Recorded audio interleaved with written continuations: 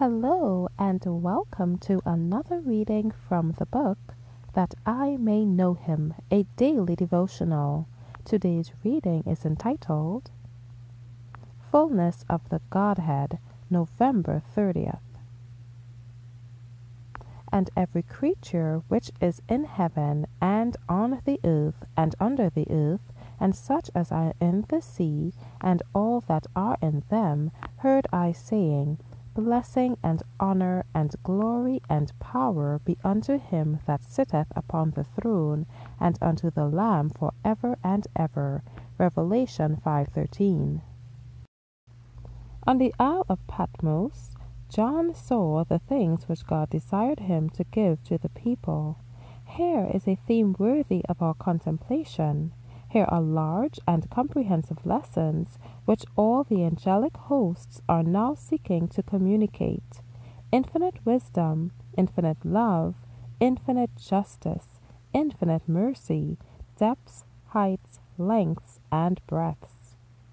Numberless pens have been employed to represent the life and character and mediatorial work of Christ, and yet to every mind through whom the Holy Spirit works, these themes are presented fresh and new, just in accordance with the mind and spirit of the human agent.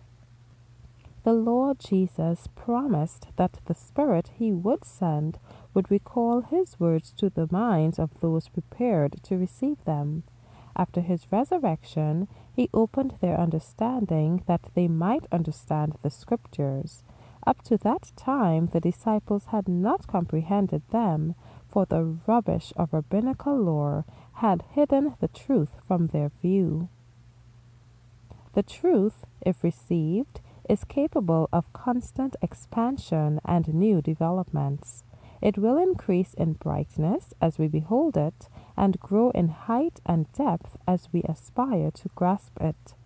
Thus it will elevate us to the standard of perfection and give us faith and trust in God as our strength for the work before us. We need the truth as it is in Jesus. As his representatives and witnesses, we need to come to a full understanding of the saving truth which we must know by experimental knowledge. In whom we have redemption through his blood, even the forgiveness of sins.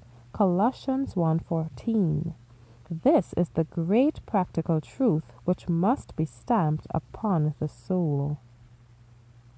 It is of the greatest importance that all should comprehend the greatness and power of the truth to those who receive it.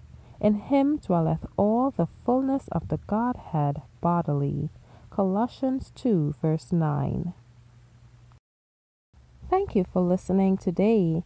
Be sure to join me tomorrow for another reading from the book That I May Know Him. Be encouraged.